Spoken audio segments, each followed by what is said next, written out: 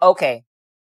And what happens is that Agent Ollinger is driving you back to the St. Charles Parish Jail after a debriefing, right? Yeah.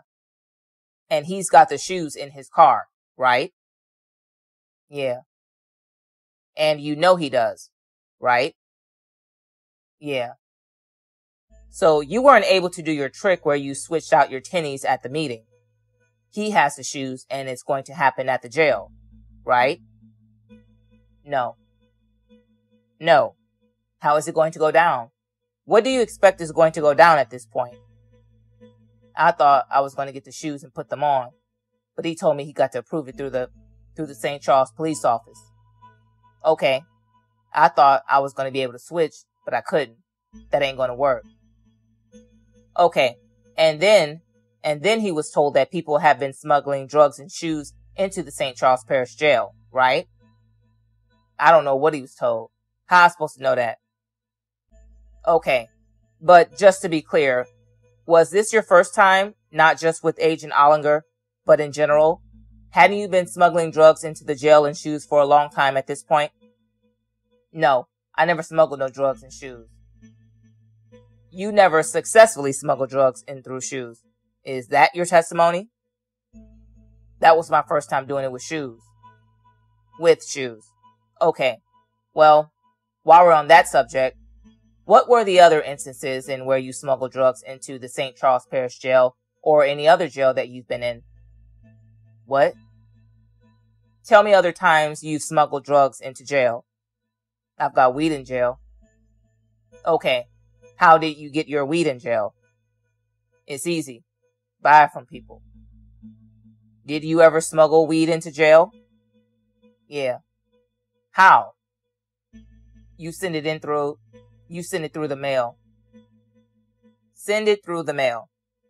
I imagine they check your mail, right? Not legal mail. Not legal mail. So you use legal mail to traffic drugs into the jail. Is that correct? That's the best way to do it. I never said that I was no criminal. I mean, that I wasn't bad. That's what I do. Okay. So that the jury would understand, you would take a stack of documents like this, and then you'd put a hole in the middle of them, right? And you dig it out, and then you'd create a false front, and you'd close it up, and you'd have it sent to you by legal mail with drugs inside of it, right? Yeah. Okay. And is that something you would involve your lawyer in? Yeah. I didn't involve my lawyer. My lawyer didn't have nothing to do with that. Go ahead. I just told you. My lawyer or James didn't have nothing to do with none of my schemes that I was doing. None of your schemes. It's just the best way to do it was that way. So that's the way I done it. Okay. So who was doing this for you? It all depends. We had dudes in the dorm. We take turns doing it. Okay. So you and the guys in your dorm took turns. But who did it for you? Who was creating fake legal materials for you to use to smuggle drugs into the prison? The trustee. No. On the outside, someone was doing it, though, for you, right? We print the paper up at the law library, and then we send it out. Okay. And who would you send it to? Just either my partner girl or it don't matter. We take turns. Okay. Who's your partner who you were involving in this drug trafficking conspiracy? I don't know his girl. What's his name? It's dudes that are on the dorm with me. It all depends. No. Who are they? Dap. Dap? Yeah. What's Dap's real name? I don't know his real name like that.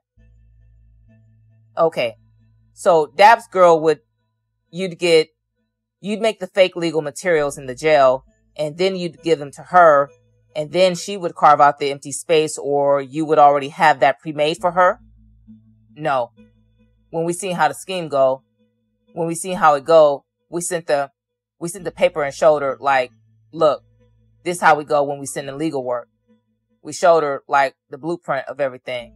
And then we sent the paper in a blank, like the vanilla envelope with anybody's legal work and stuff, and sent it out, and she sent it back to us. Okay. And would you have her put Ms. Johnson's return address on these envelopes so that it looked like it was really coming from your lawyer? You put a lawyer address. You put a lawyer address on there. Okay. So for you, it would come from Ms. Johnson or Herb Larson or Steve Lemoyne, your lawyers, right? That's what address you've got to use because that's your lawyer. Okay. So you're using the fact that your lawyers are licensed members of the bar and that they're entitled to communicate with you confidently to illegally traffic drugs into the prison? No. Listen to what I'm saying. The scheme that I was doing, if I would have get caught, I know out the gate, I got to take my lick and tell them the truth. Like, man, that was my work. They ain't do nothing. You know, they ain't have no idea that this was going on. So as of them, they out the picture. They never had nothing to do with me. It's just a scheme. That's just like white collar crime where you steal credit cards and use people's identity. That's what I was doing. Did it occur to you that if this package was found to have contraband in it, that the first person that the police would go talk to and possibly arrest would be your lawyer who's trying to help you, Ms. Johnson? No. It did. So it never occurred to you that by lying in a way that implicated your attorney that you were potentially exposing them to arrest and prosecution? No. When that package come through, they don't know who it come from. So the first person they're going to ask is the person who it came to and ask you, was you expecting mail from your lawyer? I know I wasn't expecting no mail from my lawyer. So when they call my lawyer, my lawyer knows she ain't send me nothing. So ain't nothing wrong with that. I mean, there's something wrong with it. The only thing wrong with it is that I'm smuggling in weed and that I put out the bag where it looked like she had something to do with it. But I let them know the truth, what it was already. And they caught it many a times before like that anyway. So they know that it ain't lawyers. And then they know how it was on the envelope, that it was jail made. Okay. So when you were caught for this, what happened? I told them that it wasn't mine. And then, so when your jailhouse legal mail was found with contraband in it, who came to talk to you about that? Orazio? No, I forgot what the mailman came with it first. The mailman. Okay. But when you say the mailman, are you talking about a guard? The police. The police. Okay. And so the police found your smuggled marijuana, right? Yeah. How much? I don't know. Okay. When was this? I don't know the dates. What year was it? This year? Last year? No, it would have to be probably in 15 or I don't really know what date. Okay. Was it only one time you got caught or multiple times that you got caught? I only got caught one time. You only got caught one time. But you did this how many times? What? In my name? Yeah. 10? I ain't do it but one time. Your testimony is that you only did it the time you got caught? Yeah, because it got hot. The people, at first we was getting into dudes who was like, they wasn't really on no cases like that. So when we seen that it was going through like that, why would I let another dude get it in their name and I popped them off for free if I could put it in my name myself? Okay. And anyway, you came up with another plan, right? I came up with another plan because if I put it in this dude's name and they got popped, he gonna tell on me. So I might as well put it in my name and just get it myself. Okay. Were you charged with a crime for trying to smuggle marijuana into the St. Charles Parish Jail through your fake legal mail? No, because they didn't have no proof that I was the one who really brought it in. Okay. So even though it had your name on the envelope, and it had your lawyer's name on the return address, and it was your fake legal mail, and you actually did it, you said they didn't have proof, right? I didn't say I did it. I didn't tell them that I did it. This is what I'm saying. People been sending mail. They've been catching contraband in dudes' mail all day. Dudes will send it in your name knowing your information. Like, I could send it in this dude's name, and when they come, I'll be like, man, look, that's mine, and then pop him off for him not to say nothing. That's what was going on. But it was going on so much, well, when they were popping it, we didn't know they popped it on the whole other side. Okay, so you and your partners were bringing so much marijuana into the jail through fake legal mail that the jail couldn't tell whose was whose, right? It wasn't so much. That was nothing but less than 3 grams. Okay, and then when they confronted you and said, hey, there's fake marijuana in your legal mail, you just said, ain't mine, right? When I say that it's fake mail, I don't know. No, you said when fake legal mail, when they confronted you, you just said, that's not mine. I had nothing to do with it, right? Yeah, because it wasn't mine. So you lied to the St. Charles Parish Jail when you denied that you had anything to do with it, right? I just told you that one time it wasn't. I have nothing to do with it. Okay. And were you making all of these arrangements on the jail phone? No, I just told you. You write, we in cahoots with friends. We see how it's going down. We jailhouse people. We smoked weed on the street, so that's what we want to do. It ain't like we trying to hurt nobody. We trying to smoke and just pass our time with the weed. Okay, and were you making these arrangements on contraband cell phones at any point? Contraband cell phones? You're not allowed to have weed in jail, right? No. You're not allowed to have a cell phone in jail, right? No. But you've had weed in jail, right? Yeah. And you've had cell phones in jail, right? I had a cell phone. 1. When was that? Way before I started cooperating. Okay. Going back to this instance where you were not abusing your attorney-client relationship, but where you were abusing your relationship with the FBI to smuggle marijuana in. And again, that was in June 2006. He brought you there, and eventually you went back to your dorm and he was waiting for Orazio with your shoes, right? Who? Agent Ollinger. He didn't ever met me with no Orazio at no jail. He wasn't sitting. When you talking about? Exactly. So he ended up leaving with your shoes, right? Yeah, I just told you. He said he got to approve it, so he never agreed that he gonna just give it to me.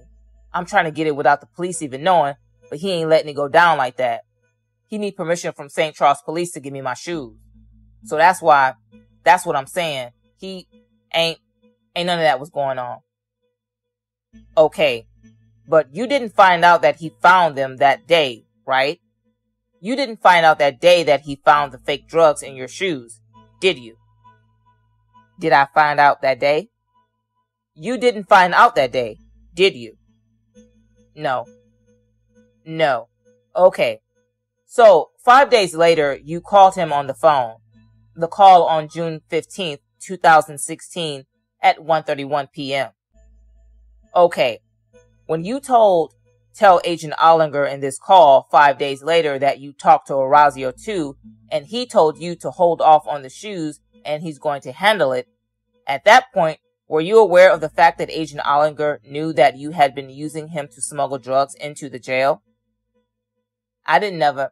How am I going to know if I ain't never talked to him? I'm asking you, sir. Oh. Did you know at that point? No, I didn't know. So, when you're telling him that you talked to Orazio and that Orazio is going to handle the shoes, you're still trying to smuggle this weed into the jail, right? Yeah, I didn't ever say I ain't try to smuggle it. I was trying to get it. I tried to get it all the way until I got caught with it. When I got caught with it, that's when that stopped. Other than that, I was still trying to get it in. I ain't trying to hide it. I told James it was my fault. I messed up, that, I tried to get the weed in. He told me that, something going to happen behind it or whatever like that. But at the end of the day, I just told him what the real was, man. I was trying to get weed in. It's hard back there, at the end of the day. I'm trying to make money, trying to do something to take care of my people. My people rely on me. So at the end of the day, that's what I was trying. And I just told him. So it's another hustle, right? Yeah. Because not only are you going to use some of this weed, but you're also going to turn it around and sell it to other inmates, right? Yeah, to make money. To make money to support your family, right? Yeah. And so that you're not such a burden on them, so they don't need to put money in your store, right? Yeah. And when you said you talked to Orazio about it, you also involved Orazio in this effort to get the shoes in, right? Yeah. So, not only did you involve Special Agent Ollinger, but also the head of internal investigations in the jail was also, you were trying to get him to help you get these shoes in, right? Yeah.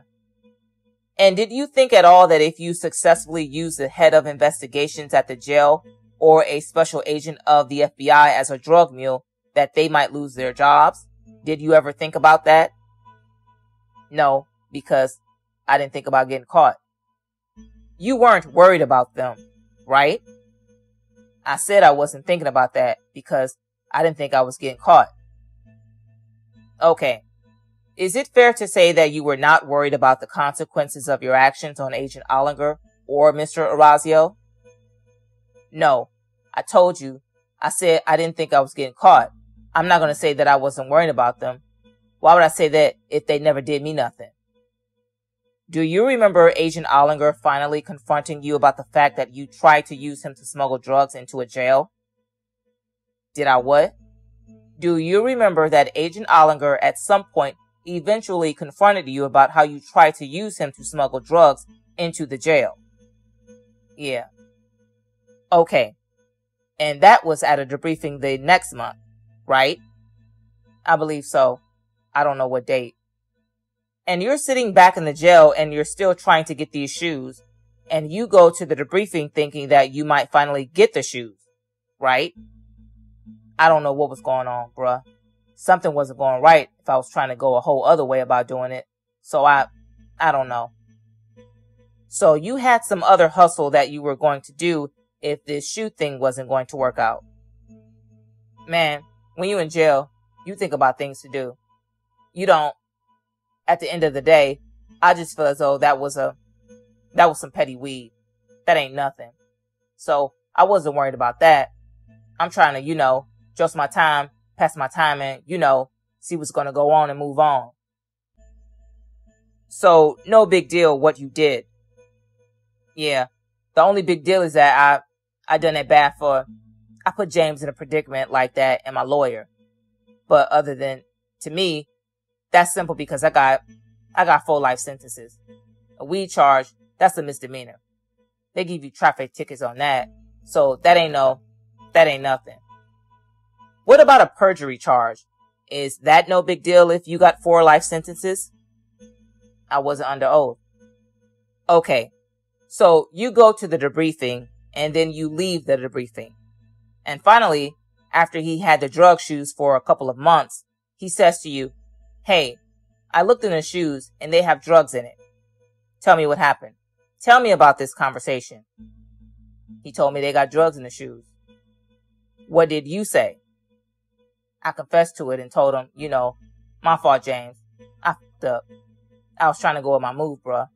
I ain't, think I was going to get caught. I didn't want to put your job in jeopardy. Don't think that, I was just throwing you out there like that. And, we just talked about the shit. And he just said that something going to happen about it.